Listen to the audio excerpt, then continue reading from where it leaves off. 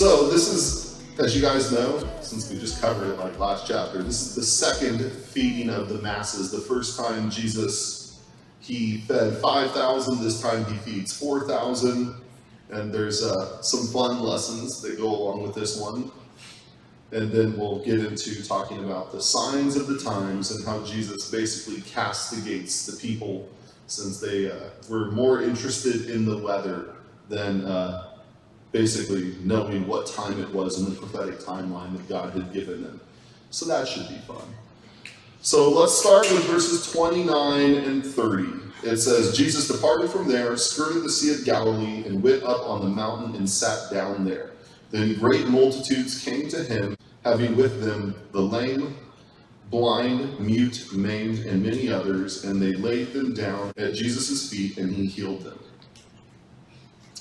So when we look around our landscape in the present day, there are a lot of hurt people. I think we all see that. We all notice that. You know, people who have been hurt by this world, people who have been crippled by the world, paralyzed by fear, paralyzed by uncertainty, blinded by lies, blinded by greed, all of these kinds of things. And we often look at these people and we want to help them. We want to just grab them and shake them by the shoulders and try to be like, what are you doing? You know, you need help, you need Jesus. And get them to kind of snap out of it. You know, we want to explain to them why their life choices are wrong, or why their relationship choices are wrong, or their politics, or their worldviews, or whatever it may be. And you might even have some success when talking to people along these lines and trying to get them to, you know, change their worldviews or change their morality or their politics or whatever it may be. But at the end of the day, not only is the gate narrow, but the way is narrow. We often miss that. We talk about the narrow gate, you know, the narrow way and the broad way. It's not just the gate, it's the way too. Jesus is the only way, but the Christian life, it's not a comfortable Christian life. And we often forget that. We act like getting saved is the finish line rather than the starting pistol. You know, and we should rejoice. The angels rejoice. It's great to rejoice when people get saved, and that's a huge thing. It's a beautiful thing. It's worthy of rejoicing, but it's not just the gate that's narrow, it's the way that's narrow. And the only way to fix the whole man is through Jesus Christ. You know, for many years when I was younger, I would talk to people about all the stuff going on in the world. I remember when I was young, before it was cool, you know, I was telling my buddies about the Illuminati and all this stuff, the Freemasons, and there's real stuff there. You know, if you don't know that, there's a lot of conspiracies that are dark. And the people that run this world are not nice people. And they serve Satan, because Satan's in charge for a minute. The Bible calls him the God of this age, the God of this world, with the little g, right? He's the usurper. God gave control to Adam and Eve, who promptly gave it to Satan in the garden. It's tragic. And so you got a lot of darkness in this world. And when I was younger, I would try to preach that to people and also preach Jesus, and I'd have some success, but a lot more people would come away believing in the one and not the other. And that ain't going to help anybody, because there's going to be a lot of people who are awake and conservative and moral, you know, and have the right politics that go to hell. That ain't going to help anybody. In fact, you're kind of putting those people in a bad spot, because the most terrifying thing you can imagine is being a conservative the day after the rapture. You ever seen those pork? It's what's the other one? Meat. It's what's for dinner. And you're for dinner. Day after the rapture, conservatives, you're what's for dinner. So if you're giving people, you know, telling them about what's going on in the world, but not telling them about Jesus, you are doing them no favors. There's going to be a lot of conservatives in hell. Having the right politics won't save you. being awake to what's going on, being red-pilled, whatever you want to call it. That's great, but that ain't going to help you when you stand before God. It's only half the story. And so we got to be careful what our message is, what our branding is, what we're preaching to people. Because only Jesus is able to fix people. Only Jesus can save the whole man. And you know what I've noticed? The weirdest thing happens when you give people Jesus, their politics, their morality, all these things, they change too. That stuff all changes if you're giving them the Jesus of the Bible. If you're giving them the woke, liberal Jesus preached at a lot of the churches nowadays, doesn't change anybody, but if you're giving them the Jesus of the Bible, people change. In 1 Corinthians chapter 6, verses 9 through 11, Paul's going over the works of the flesh, and he's talking about all these horrible sins and homosexuality and all these things, and he says, and such were some of you. And yet, nowadays, the average church, if someone comes in who's, an unsavory character according to our, worldview and these kinds of things, instead of looking at them as someone who needs Jesus, oftentimes we get this us versus them mentality, and we want to chase them out. God changes people. If we're willing to love the unlovable, if we're willing to give people Jesus instead of giving them the back of the hand, Jesus will change people. But we got to bring them to the feet of Jesus, just like what we see the people are doing here.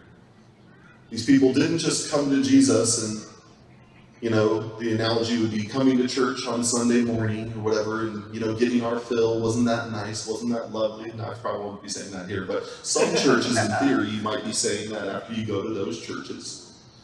But at the end of the day, it's kind of a moot point if we're not bringing our friends, our loved ones, the hurt, the maimed, the crippled, the blind to Jesus.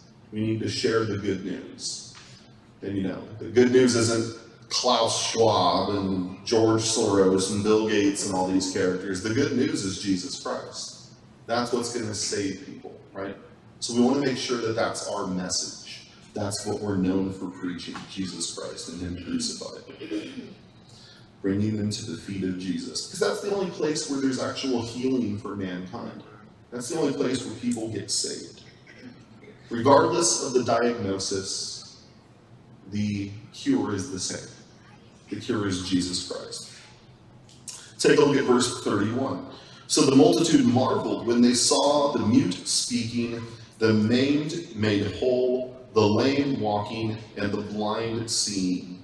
And they glorified the God of Israel. Now, as we talked about before, one of the main things that Jesus did in his earthly ministry, and there were many things that he did, but one of the main things that he did is he lived the Christian life perfectly. He modeled for us perfectly how to live the Christian life. Because we can look at that as Christians and say, I want to be like Jesus. What would Jesus do? That's why we see Jesus get baptized, right? John the Baptist is like, dude, you should be baptizing me. And Jesus is like, suffer it to be so. I gotta have the model here so that people do the same thing. That's what's going on there. We see that again and again. And that's one of the reasons why we always see Jesus perform his miracles in such a way that makes it so that people don't glorify him, but rather they glorify God. Because Jesus is modeling for us how we're to live the Christian life. And that message was telegraphed loud and clear, and the church totally got it, right? Not so much. You look on, YouTube, and you can see all sorts of miracle ministries and these well-known faith healers, snake oil salesmen that are doing their thing on YouTube, and it's all about them. Benny Hinn and all these guys waving their jackets and hitting people and out as I am. It's like some weird witchcraft going on up there. I have no idea where they got that from, but it's some spirit. It ain't the Holy Spirit. And these people are doing these miracles, these scams almost always. You can watch videos, exposés of all these different guys, and it's all scams. And God does healing miracles all the time, but he does it when the focus is on Jesus Christ, not when it's on, healing miracles and these kinds of things, because then who gets the glory? You do. Aren't you amazing? Send a small donation to our ministry and we'll give you a miracle prayer cloth. Who falls for this stuff? I don't know. People do it. These people are worth hundreds of billions of dollars. It's insane. But the focus should never be on us. The focus should never be on miracles. The focus should always be on Jesus Christ. And if you focus on Jesus Christ, then you will see incredible, awesome miracles. We've got 5 or 6 books at home. They're like little journals, and we call them the Book of Miracles. If the house was on fire, that'd be the first thing we grabbed. Just the stories of the incredible stuff that God has done in our lives. And he does that because we don't focus on that. That's why every Sunday I'm not sharing a miracle out of the Book of Miracles. Because then you guys will be like, wow, Pastor Jason's so awesome. He's so not. He's so normal. And the focus always needs to stay on Jesus Christ. And if I stand up here and tell you guys all the amazing things that God does, then you'll be like, wow, isn't Jason awesome? No. Jesus is awesome. There can only ever be one name. And so, what are we going to focus on? Miracles? Are we going to do awesome things in such a way that glorifies us? Or in such a way that glorifies Jesus? Or in such a way that glorifies the church or our denomination?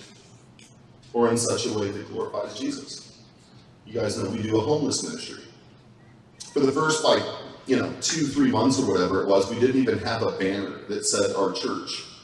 For this reason, we wanted the glory to go to Jesus. We only got one because people thought we were Mormons and started getting around. They're like, heard you guys are Mormons. We're like, okay, banner time. We got that banner real quick. Homeless ministry, Living Faith Calvary Chapel. Jesus loves you.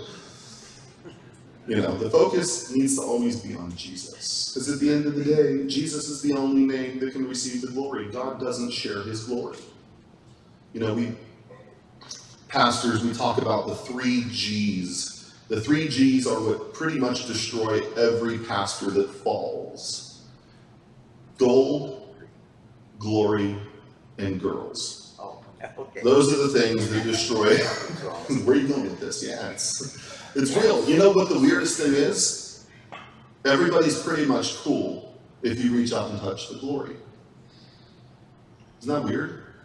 But that's the one that's the most terrifying to God.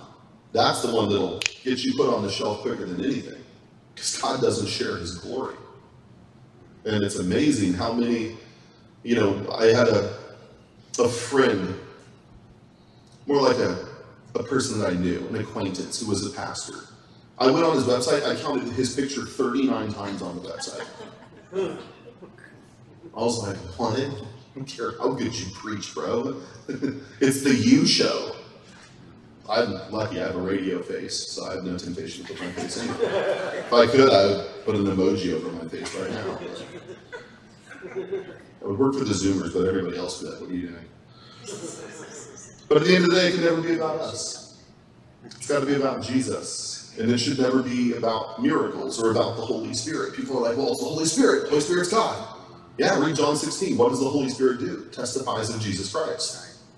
So if it's really a ministry of the Holy Spirit, it's going to be pointing not to himself. Literally says this, go read John 16. It'll be pointing to Jesus Christ. He always points to Jesus Christ. That's what the Holy Spirit does.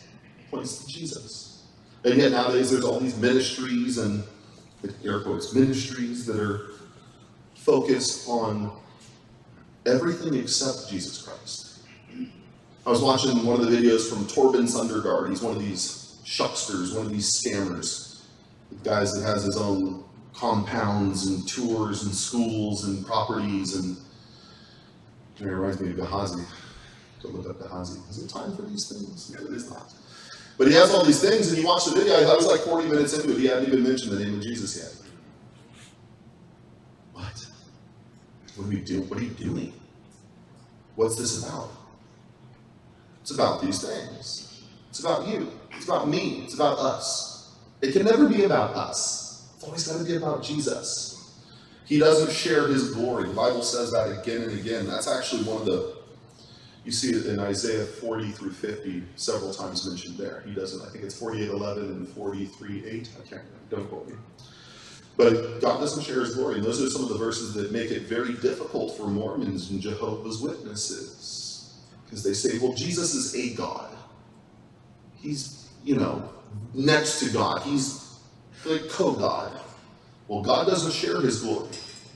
He says, I am God, I know of no other. There is none other beside me. Makes it tricky. God doesn't share his glory. And that's why it can never be about us. And that's why Jesus again and again models doing his miracles in such a way that makes people glorify the Father. And that's a good lesson for us. Whenever we're doing something for Jesus, we need to make sure that we're not reaching out and touching the glory. That it's not about us. God doesn't need help. It can only ever be about Jesus Christ. And if it ever becomes about anything other than Jesus Christ, God will tear it down. And if he doesn't, Satan will lift it up. And you'd rather have it be torn down than have Satan lift it up. And you look around the Christian landscape today, and there are a lot of ministries and churches and pulpits where the glory is flowing to them. And their faces on a big jumbo screen, and they got a little headpiece, and they're walking around all dynamic. And what? If that ever happens, just shoot me, okay? Just put me out of my misery. If it ever becomes about anything other than Jesus Christ, then God will do a new thing. And the Spirit will be gone. That doesn't mean it'll stop. You want to see how far something can go without the Holy Spirit? Look at the Mormon Church. They got huge, beautiful temples all over this valley, and the Holy Spirit ain't there. So tragically, we wish every church would close that didn't have the Holy Spirit. But we talked about this, the tares and the wheat. The tares get separated from the wheat at the end. He allows them to grow together. But be very careful what the focus is on in any church, any sermon, any message you hear. Doesn't matter how good the person speaks or how beautiful the campus is. Campus, I hated school. Why do they call it campus? That's why we don't call it Sunday school. We call it children's church. I hated school when I was a kid. Go to school another day a week? Like, oh yay, great. Don't get me started. But it's always got to be about Jesus. It can never be about anything other than Jesus. Always, only, ever Jesus. Take a look at verses 32 and 33. Now Jesus called his disciples to himself and said, I have compassion on the multitude because they have now continued with me 3 days and have nothing to eat. And I do not want to send them away hungry lest they faint on the way. Then his disciples said to him, where could we get enough bread in the wilderness to fill such a great multitude? So this is hilarious. So remember, back in chapter 14, verse 15, you have the disciples and they come to Jesus and they basically insinuate that Jesus isn't concerned about the people. It's been a long day of ministry, probably 8 hours, 10 hours. The disciples, they're like, all right, Jesus, we gotta send the people away. The day's late. They're acting like they care more about the people than Jesus. How funny is that? And that doesn't go so well, right? Jesus is like, all right. And he does the miracle, and then they're like, oh, well, Jesus didn't have to send the people away. He literally says that. He says, they come to him and they say, it's late. We should send the people away. That's literally what they say. And Jesus responds and says, they do not need to go away. So that's what happened last time. So this time, the disciples, they're kind of like, they're not going to say anything. 3 days pass. Jesus is like, all right, you guys did good. Good job. You didn't say anything. And then Jesus says it to them. And he's like, yeah, I have compassion on the multitude, which is what they basically accused him not having last time. After 3 days. Yeah, you guys get upset when I preach for an hour. I see eyes rolling back in your heads. There's people drooling. I have a really big Nerf gun, but I don't think you can bring toy guns on school property, so maybe when we have our own location, just spray you with a super soaker. No, I'm kidding, but think, it's 3 days. How funny is Jesus? How different are God's priorities than our own? We're like, oh my gosh, it's snowing outside. I don't want to go to church today. It was really funny in Buffalo because you had 6 months of winter. You guys have no idea what winter is. You have 6 months of winter in Buffalo. It's snowing from November to April. We got a foot of snow in April. And so half the year people are like, it's a blizzard. It's Antarctica outside. Like, I am not going to church. And then the other half of the year people are like, it's finally not snowing. It's sunny. I can't go to church. So it was just like, there was always a reason to not go to church in Buffalo.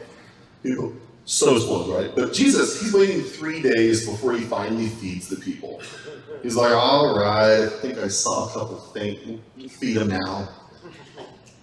Think how different God's priorities are in terms of what really matters in this life than ours.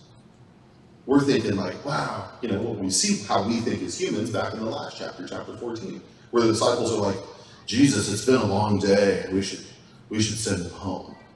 And this time they're afraid to say anything, so Jesus is just like, all right, let's give it a shot. 3 days in, Jesus is like, all right, I have compassion on the multitude. They've now continued with me 3 days. We read this and just gloss over it. Think how funny this is. It's been 3 days. Jesus is preaching to these people and healing and everything. Pretty amazing, right? I do not want to send them away hungry, lest they faint. Probably pretty serious at that point. So Jesus is awesome. He's not looking at things the way that we look at things. We definitely do not look at things that way when it comes to church and these kinds of things. And it's a very Western thing. You look at what the church in most of the world goes through. They, Nepal, they're like traveling over like glaciers and like, falling into crevices. In parts of Africa, they're braving Muslim extremists who literally burn down the churches with people inside. In China, the underground church meets in the middle of the night. I was reading about one underground church group in Egypt where they all had a tattoo of a cross. And you had to have a tattoo of a cross to get in. Why? Because that means you're ready to die for it. And they didn't want secret police coming in and busting them. So unless you had that tattoo of the cross, you weren't getting in. Baptists would have been like, tattoo. Missing the forest for the trees. So 3 days tick by, and Jesus finally says something. And so Jesus kind of just tests them a little by basically just summarizing the situation. And then saying, and I don't want to send them away hungry lest they faint, which shows you how intense Jesus is when it comes to ministry. People are like on the verge of fainting. And it kind of puts things in perspective for us, how easy, how good we have it. Hebrews 10, 24 and 25, it says, forsake not the gathering together of the brethren, especially all the more as you see the day approaching.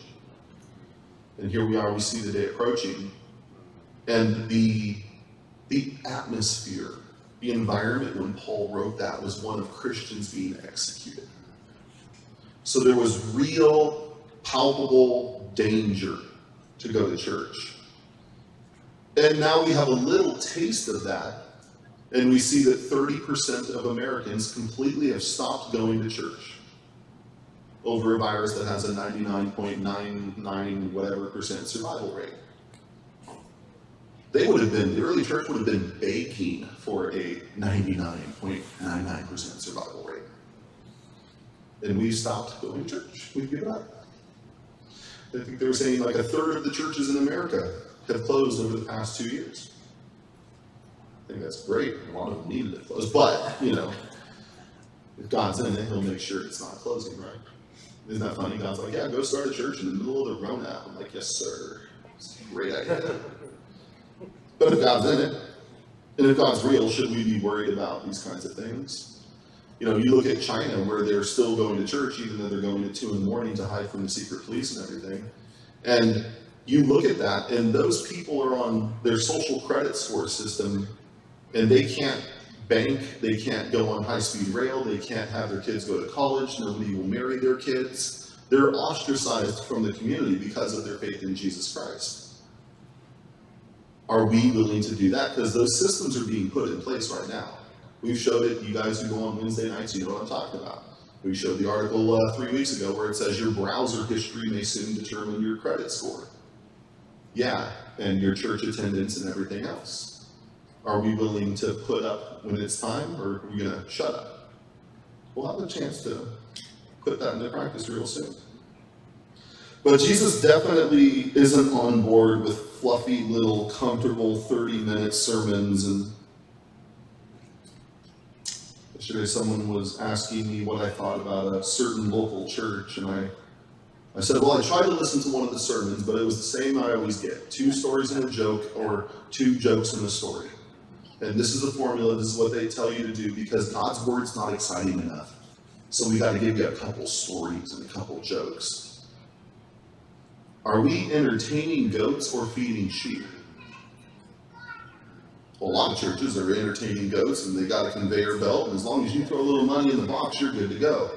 They'll bring in the next group of people and hope they throw some money in the box. What? How did this happen? How did we get here? Tragic, terrifying.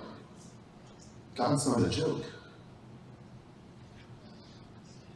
And Jesus, he gives us that image pretty clearly right here when we see how he looks at ministry compared to how we look at ministry. Jesus didn't have two stories in a joke. That's why I don't have two stories in a joke. The Bible's full of stories. Why do we need to tell more? It's like you're reading a story here. Like, how many stories do you need? I call them skyscraper sermons because it's just all story after story after story. And I'm not sure if the disciples here are caught up in the moment or what, but it's amazing how quickly in our own lives we as Christians forget the countless times in the past where God has made a way where there was no way. Because look at what they say. Where could we get enough bread in the wilderness to fill such a great multitude? This is one chapter ago when Jesus just did this same thing. They've already forgotten. We joke that a pastor's conference is a bunch of guys who know the answer getting together to remind each other of the answers that they already know. You ever get the feeling that's what Jesus is doing? He just did this same thing like a couple weeks or months or whatever earlier in the narrative, right? And now here he is. It's like, I don't want them to faint. And the disciples are like, where would we get all this bread? And Jesus is just like, all right, back to the drawing board. That's you. That's me. That's how we are, right? God carries us through some great trial where we're just on our knees, pouring out our heart to the Lord, and God comes through, and we're like, all right, we're there at that mountaintop experience. God is so amazing. He just did the awesomest miracle. And 2 weeks later, same little hiccup, and we lose it. What am I going to do? You think of Elijah with the prophets of Baal. He's killing them all on the mountaintop, just like the Matrix, just like chopping up guys. And then Jezebel's like, I'm going to get you. And he's just like, loses it. He's just freaking out. God has to bring him lunch from a bird. He's hiding in the wilderness. We don't learn the lessons, do we? And then, like we talked about, Jesus is like, all right, let's play this level again. Where are we going to get the food? Jesus is like, I don't know. Where did we get it last time? And that's it. That's our own lives. That's us. We laugh, but that's what we do, right? We again fall flat on our faces. We miss the point of the lesson, and then, of course, we have to play that level again. And eventually, hopefully, we get tired of Groundhog Day, and we actually learn the lesson that God's trying to show us as he allows us to go through these situations. And it's funny, I was talking to my wife last night about this passage, and it was like, she's funny. She's like, well, the first time there was 5,000 people, it looks like he lost about 1,000 by hanging out 3 days. A bunch of people are like, all right, time to get home. Maybe only 4,000 this time. But that's pretty good. 80% were willing to stay till the end. I wish we had those numbers at church. That'd be amazing. People willing to stay for a 3-day sermon. I'm pretty sure I'd be alone after like 2 hours here. I love you guys. You guys are gluttons for punishment. You sit in an hour sermon. Most churches are 30 minutes. So, take a look at verses 34 through 36. Jesus said to them, how many loaves do you have? And they said, 7 and a few little fish. So he commanded the multitude to sit down on the ground, and he took the 7 loaves and the fish and gave thanks, broke them, and gave them to his disciples, and the disciples gave to the multitude. And like we talked about while covering this passage last time Jesus did this miracle, it's not about how much we have to offer. It's about what we're willing to do with it. I'm sure as you guys have sat in churches and, listened to sermons, I'm sure you've had that feeling like, what is God doing picking these pastors? I know, I'm nothing special, so me too. You know, I'm nothing special. He's scraping the bottom of the barrel. But it's important to recognize that it's not about ability so much as it's about availability. You know, God doesn't call the qualified, He qualifies the called. There are, I'm sure, people that would do way better preaching than me and most of the other pastors you see. But they're too busy doing life their way. And it's not about how talented you are, because then who gets the glory? You do. You're so awesome. You're such a great speaker, or whatever it may be. In our hands, it's a little. But in God's hands, it's enough. It's not about ability, it's about availability. God doesn't call the qualified, He qualifies the called. It's not about how gifted you are, it's about how yielded you are. It's not about what we have, it's about what we do with it. And that goes for all aspects of the Christian life. You want to be used by God, give your life to Him in the fullest sense of the word. I think of the passage, Romans 12, verses 1 and 2, where it talks about if you want to know the good and perfect will of God, then you got to commit your body as a living sacrifice, holy and acceptable. Then you'll know the good and perfect will of God for your life. And practically speaking, if you want to be used by God, the analogy I use is a cup. Right? If you go into the kitchen, are you going to grab a cup that's full? No. Right? So if you're full of doing your own thing in life, God's not going to grab that cup and use it. Are you going to grab a cup that's dirty? No. You're not going to go grab the nastiest cup you can find. You're going to grab the cleanest cup you can find. So if you've got sin in your life, don't expect God to grab that cup and start using it.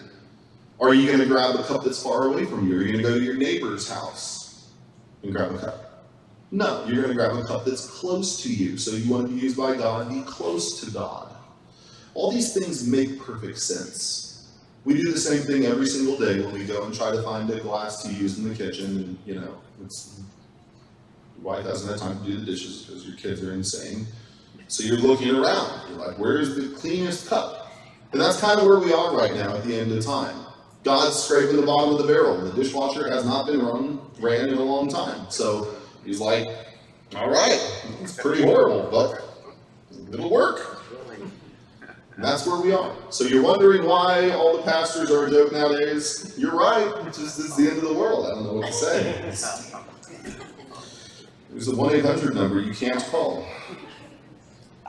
But if you want to be used by God, give your life to Him in the fullest sense of the word, and He will use you. Here I am, send me, says no one ever anymore. But if you do that, God will do awesome things. God will give the increase. All you have to do is present your life as a living sacrifice. Present your loaves and fish to the Lord, and then He will do an awesome thing. He'll use His disciples to reach the others. Here's the question. Are you giving the people in your life what God has given you? Because isn't that what happens right here? Jesus gives this stuff to His disciples, who then give it to the people. You guys are His disciples. Are you giving what He's given you to the people that He brings into your life? That's where the application is. This is where the rubber meets the road. Are you living it out? If you're not, then you can't complain. Take a look at verse 37. So they all ate and were filled, and they took up 7 large baskets full of the fragments that were left. And this was probably the first, and for most of the people, last time in their lives where they were able to eat their fill. Remember, they had the Roman boot on their neck. They didn't exactly have plenty and abundance. So this was probably the first time in their lives that these people were able to eat until they were full. What a cool thought, right? And the disciples here learn that you can't outgive God. We've tried. Not happening. If you give Him your life, He'll give you back a better life. If you give Him your time, He'll add joy to your days. He'll add fullness to the time that you have. What's the saying? He'll add life to your years. God is a debtor to no man. They gave Jesus a grocery bag full of food, and they got back a shopping cart full of food, right? And everyone was full. God can take nothing and do something with it. That's the story of every Christian ever used by God. And the truth is, only Jesus is ever truly capable of filling you up in this life. Can't remember which one of the quarterbacks it was. I'm so not into sports. It's simulated warfare. Why do you need simulated warfare? You're in a real battle. Did you know that? Like, you're in a battle. Instead, you watch simulated warfare so you can ignore that you're in a real battle. All your wives are nudging you. Yeah, well, it's true. And the girls, you guys are just as bad, so don't even get me started. No, I'm kidding. You're worse. No, I'm kidding. I'm so kidding. Oh, man, I'm getting in trouble. Oh, yeah. I make friends left and right. No, but seriously, this life, it doesn't fill you up. There was some quarterback, and he had just won the Super Bowl or whatever it was, and he was just like, this is it? This is it? I can't remember. Troy Aikman? Yeah, the Cowboys or whatever, right? They used to be a good team out here. And so he had won the Super Bowl or whatever it was, and he was in his hotel room, and he's just like, this is it? This is it? Like, I thought that would make me happy. You hear the Olympians saying the same thing after they win the gold medals, or, you know, the famous people that, I think the classic example is Alexander the Great, right? He was like 27 years old or whatever it was, and he had conquered every nation on earth, and he was weeping uncontrollably in his tent because there was no people left to conquer. And so he got smashed and went out in the snow and died. Great. Yeah. Nice plan, bud. But that's it. That's where this world leads you. This world's empty. None of this stuff's going to satisfy you. You think getting rich, getting that house, getting that promotion, you think any of that's going to make you happy? If that was the case, then why are the countries with the highest GDPs also the highest suicide rates? That doesn't make sense. You'd think it would be the poor people who are doing really bad who have the highest suicide rates. No. No, those countries have the lowest suicide rates. It's us, because we're so comfy. It's all too easy. There's a real battle going on. Join the battle. It's an exciting life. Christian life is so exciting, it's incredible. Read if it's not, you're doing it wrong. Go read the book of Acts. It's an adventure. It's the craziest adventure ever. You guys, some of you guys who have heard our testimony, when we first went out as church planting missionaries sent out from the campus church to the Bible college, we got to Buffalo, New York. We moved into a Motel 6, had never stepped foot in Buffalo, New York, had only one family that someone had given us their phone number. We'd never met them. We were like, hey. We talked to them, and they were the first people that went to our church, and they were left over from a previous church plant. We actually found out that a dozen attempted church plants had happened in Buffalo, and they all failed. Like disastrously, with like SWAT team raids on houses. It was amazing. And so we were there in the hotel, and we find a place to rent, and I go to sign the lease. The guy smells like booze, and we end up talking for like an hour, and then it turns into like 3 hours, and then 6 hours, and by the end of the day, it was like 8 hours in, I was talking to this guy. In the middle of the conversation, he grabs a loaded .45 and puts it to his head, and we're wrestling over a gun. Yeah, Christian life is super boring, guys. You should totally not just binge Netflix. That's way more exciting. The Christian life is an adventure. Yeah. Give God a blank check, and you will have the craziest adventure. And it won't be comfortable. It's going to be awesome and horrible and great and tragic and everything all at the same time. But it won't be boring. You can never say it's boring. You can't outgive God. And that's here what the disciples see, right? They get back a huge shopping cart full of fragments of bread.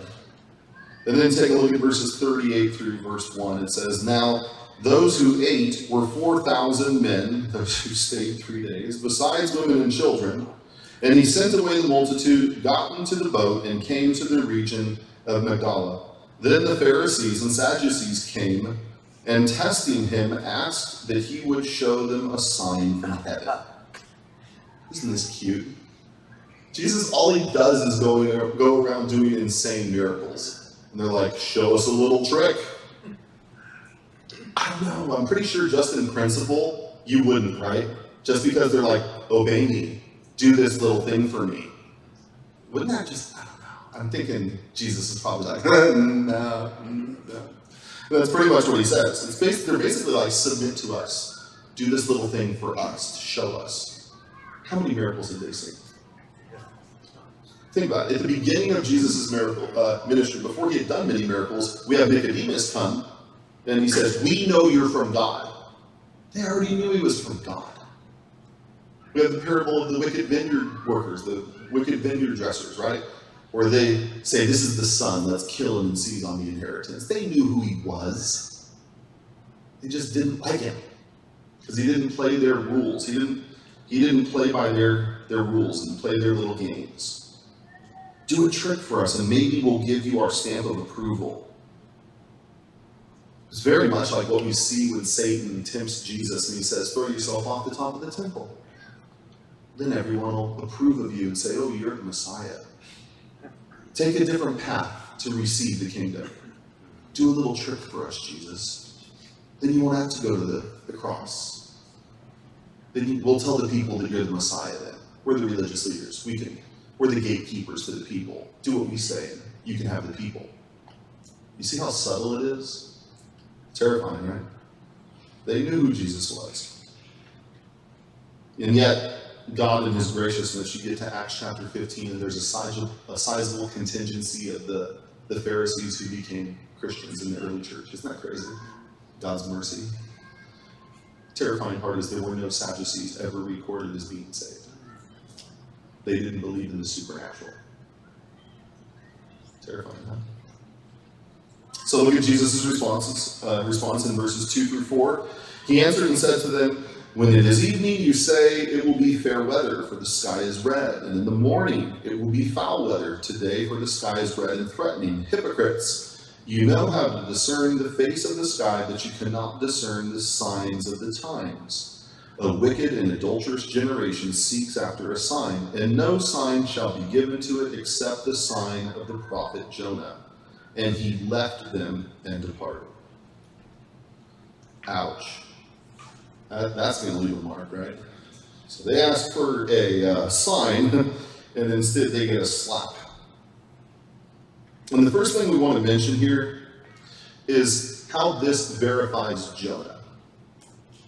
Can't remember, it was some friend that they had an unbelieving spouse, and the unbelieving spouse, or it wasn't even a spouse, it was just an unbelieving person in their life that was like the father of their child, and they were reading a Bible story.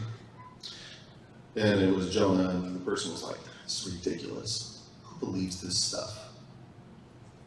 Jesus did, right? Because here Jesus is talking about Jonah.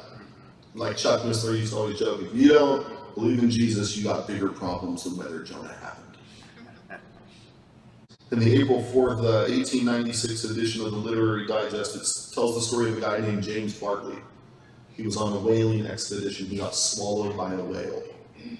They later killed the whale and recovered him, and he lived, except he was bleached completely white by the stomach acid, and all his hair was removed. And now you know why everybody got saved when Jonah came into Nineveh. Because they were like, he's like, repent. They're just like, I'm dealing with what this guy says. He looks insane. But the point Jesus makes in verses 2 and verse 3 highlights a phenomenon that we still see today. How many of you guys know how much easier it is to talk about the weather with some random person than it is to talk about Jesus coming back? Everybody's willing to talk about the weather. Oh, it's too hot, it's too cold, it's whatever, right? Whatever it is. They're always complaining about the weather. And yet you try to talk to people about Jesus, man. You try to talk to them about the second coming of Jesus Christ. How it's the end of the world. And eyes roll back in their heads. Oh, here we go again. One of these crazy religious people. It's a lot easier to talk about the weather. Why? Because there's no accountability with the weather. Talking about the weather doesn't mean you can't keep getting drunk or cheating on your spouse or whatever it is you're doing. There's no accountability when it comes to talking about the weather.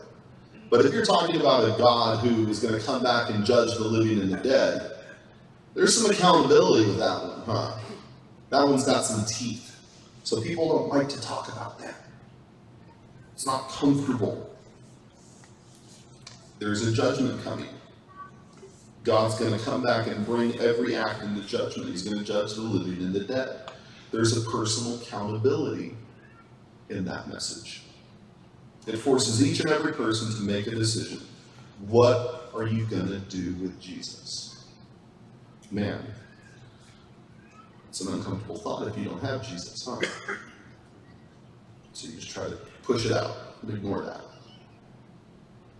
Jesus is saying, you look at the clouds, you can figure out the weather, but you can't connect the dots on all these events coming to pass right before your eyes.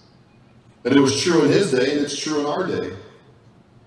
Don't forget, at the time of Christ, you had Daniel 9, verses 24 and 25, right? The 70 weeks prophecy, and you do the math, and you guys know, it gives you a mathematical time date specific prophecy. It says, from the going forth of the command to restore and build Jerusalem to the coming of the Messiah, the Prince. And it gives you math and a mathematical formula. You do it, and it gives you 173,880 days. And you know the day that was the command was given by Artaxerxes Longimanus. It's in Nehemiah chapter 2, verse 8, I think it is. But it's also in secular history. So we know it was March 14th, 445 BC. And then you count forward 173,880 days, and you adjust for leap years and all that. And it brings you to the exact day of the triumphal entry. When Jesus says, if you only recognize this your day. Because he told them the exact day. Can't tell the signs of the time, but you can tell the weather. That's what Jesus is talking about here. And it wasn't just that. Think of John the Baptist's father, Zacharias, right? He's going through his 24-course rotating journey through the priesthood. It's his turn to go in. He goes in. The angel says, your son, John the Baptist, he's going to be the herald of the Messiah. Meaning the Messiah is coming. Your son's going to herald him. You don't think he went and told all the other priests, hey, my son's going to be the forerunner of the Messiah. You have the shepherds who got the birth announcement, as it were, right? When they watched the angels serenade them.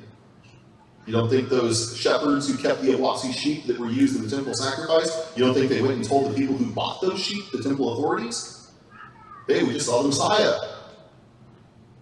Think about the wise men. They come into Jerusalem, and Herod is troubled, and all Jerusalem with him, because they say, where is he who was born king of the Jews? And what does Herod say? Where's the Messiah going to be born? Ask the religious leaders. Church, should they have known that the Messiah was there? Absolutely. They had no excuse whatsoever. Did they miss it? Better believe they missed it. But even the Samaritans are like, could this be the Messiah? We talked about last week the Syrophoenician woman, and she's like, son of David.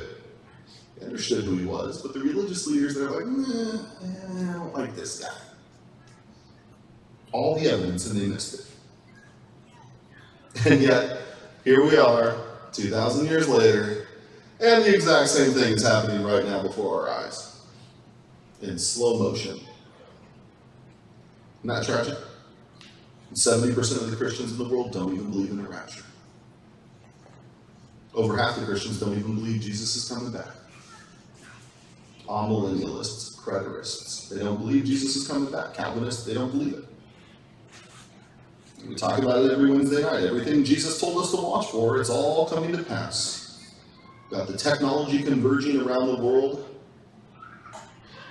preparing to go inside of our hands and foreheads. Israel's putting the finishing touches on their plans to rebuild the temple that one day Antichrist will stand in and declare himself to be God. Got mankind on the verge of achieving immortality and merging with machines.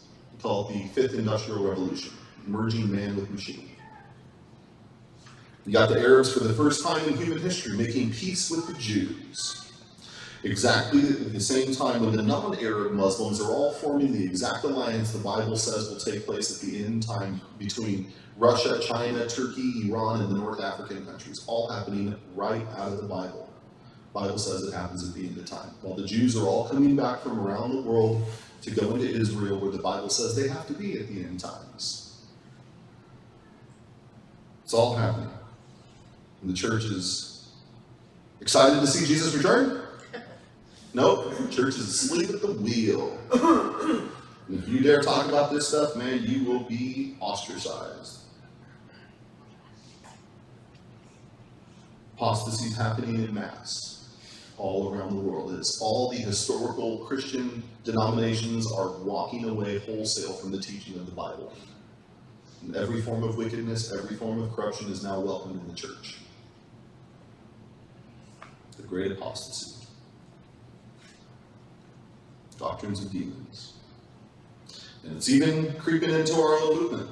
Rapture fatigue. Calvary Chapels 20, 30 years ago, all of them were talking about Jesus coming back. All of them were excited about it. Now you don't hear a peep about it. Now we're woke, like a lot of Calvaries. Teaching critical race theory and all this garbage here in town, Calvary Chapels. It's tragic.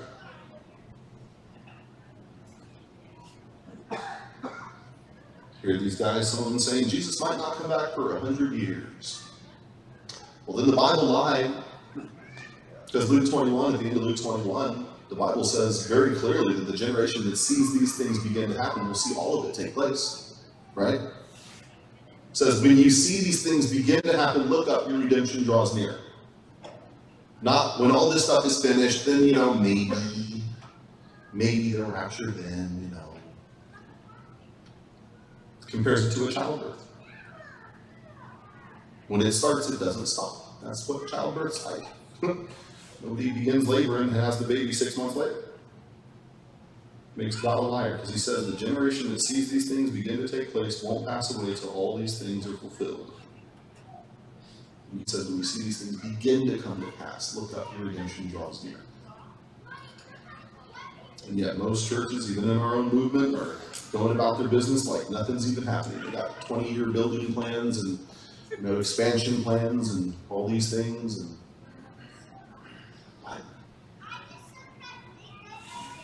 church, this is how the world ends. If what the Bible says is true, and I promise you it is, you don't have 20, 30 years. Because all this stuff right now is ramping up on a level that there is no going back. We've passed the point of no return. If you look what's going on in the world right now, if you look at the state of technology, if you look at the spiritual decline, if you look at everything, it's all falling into place. You got Klaus Schwab, the head of the World Economic Forum, coming out in 2016 saying within 10 years of 2016, we're all going to have injectable health passes, implantable health passes. How did he know about health passes in 2016? Question, church, are we right on schedule for that? Right on schedule. Switzerland, I think it was Switzerland, Sweden, they just started rolling out the microneedle vaccine. Remember we were saying that was coming? The ones that use luciferase, quantum dot microneedles. They're calling them the next generation of COVID vaccine. Like it all just magically happened. Oh yeah, we haven't been planning on this for a while, no. We're watching birth pains right now. This is the beginning of sorrows. Things are not going back to normal until Jesus opens up the sky for his church. So what should we do? Warn everybody? It's the end of the world? Go move out into the hills? Send your friends a bunch of videos about all the stuff going on in the world? If they're Christian, sure. But if they're not Christian, give them Jesus. That's what people need, Jesus Christ. We should be doing what the people did in this morning's text, where they brought the crippled, the lame, the blind, they brought them to Jesus. That's the plan. Because there's going to be a lot of Christians who had no idea what was going on, who are going to be saved, and they're like, wow, that's cool. But there's going to be a whole bunch of people who know what's going on, who aren't going to be saved. And they're going to be like, wow, that's not cool. So let's make sure we're doing the same thing that people are doing here in this morning's text. Bringing the people to Jesus. Knowing the signs of the times, knowing when we're living, having a good understanding of what's going on so we can wake up our fellow believers. But that should only be a message for our fellow believers. That's why on Wednesday night we talk about these things, to wake up the church. And to just be able to speak into this narrative, since there's so many people just like Googling this stuff on YouTube and trying to find truth. And we've actually had people get saved just watching our Wednesday nights where we talk about all this stuff. But the main purpose is to try to wake up the church so that the church goes out and gives the gospel to their friends and family. And so I hope that's what this encourages you to do, what you see them doing here in this morning's text. Bringing the crippled, bringing the blind, bringing those paralyzed, and man, there's a lot of people paralyzed by fear right now, huh? Bringing them to Jesus. Because he's the only one that can fix what's broken. And he will. And he's doing it. And we're seeing lives changed and people get saved, and it's awesome. You're in the battle. Make sure you're fighting it. Amen? Let's pray. Father God, we thank you so much for your word. Lord, we thank you for this reminder that you give us in your word, that it's all about bringing people to you, Lord, that it's not about what we have or how much we have, Lord, it's about what we're doing with it. So, Lord, help us to use whatever you've given us, Lord, in this life, and help us to give it right back to you, so that we can then take what you've given us and give it to those who you bring into our lives. Help us to share the good news with our friends, our family, our co-workers, everyone that you bring into our path. Help us to be bold for you, Lord Jesus. As you were bold for us, you went to the cross despising the shame. Now you've sat down at the right hand of the Father, Lord, but we know you're not staying there forever. You tell us you'll come again. And Lord, we know that day is coming very soon as we look around the world and we see the signs of the times all around us. So, Lord, help us not to be like the generation that existed on the earth when you first came. Help us to not be asleep at the wheel. Lord, even though we're a tiny little remnant and it says all the virgins are sleeping, Lord, let our little band be awake with our eyes wide open, knowing what's coming next, so that we can give all the people that you bring into our lives the good news, that you love us, that you lived the perfect life and died on the cross to save us, and that you rose again from the dead, proving it's all real, and you're coming again soon. So help that to be the message that's on our lips, Lord Jesus. We love you so much. We're so thankful to see what you're doing. Continue to use us for your glory to build your kingdom. We love you, we praise you, we worship you. Bless the time of fellowship that we're going to have now. In Jesus' name. Amen.